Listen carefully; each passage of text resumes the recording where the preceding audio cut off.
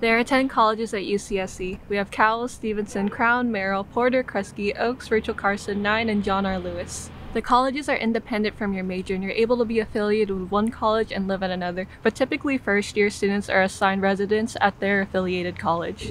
When choosing your college affiliation, there should be 3 things you keep in mind. Number 1 would be the core course, number 2 would be proximity, and 3 would be the theme/feel. As a quick side note, I won't be going over every core course or theme because I want to save you guys time, but I will provide links down below with all the information included. The core course is one of the 3 classes you'll take during your first year here. It's basically an introduction to university discourse and will have readings and writings dependent on the theme of your college. You want to make note of the proximity of your college affiliation to the classes for your major or other facilities that you want to be near. For example, if you're studying humanities, then I would live in COWELL. There's a map of the campus, so I would definitely look at that. We have 64 majors here, and you might be able to guess where most of your classes will be based on the names of the academic buildings, but you can also just Google insert your major here, class schedule, UCSC. Classes will be listed in order from basics to grad level. Just focus on the top half of classes and click around to see if you can get a general sense of where they are, but keep in mind that the locations may change. Each college has their own theme and architecture style, so if you can, I would schedule an in-person visit. I know what drew me to COWELL was their theme of the pursuit of truth and the company of friends. I may be biased, but I think COWELL has by far the best view, and I'm gonna go cut to that. There's a giant field where you can see the view of the ocean, and it's so nice to be able to go to the dining hall and wake up to that every morning. Plus the gym is there, so that's pretty convenient. The campus is separated into mini colleges so that each can feel like their own little community. There are some stereotypes that come with each college, and I know Porter is known for being very artsy and COWELL has all the gym bros and stuff.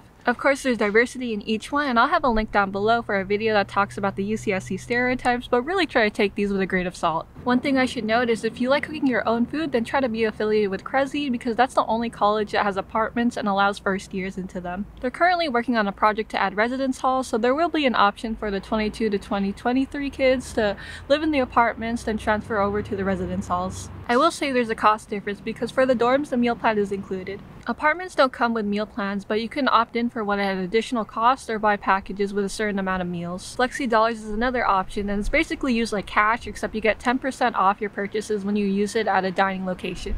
But for the apartments, a double without a meal plan is $4,000 $860 per quarter, and with a 7-day meal plan, it's $6,542.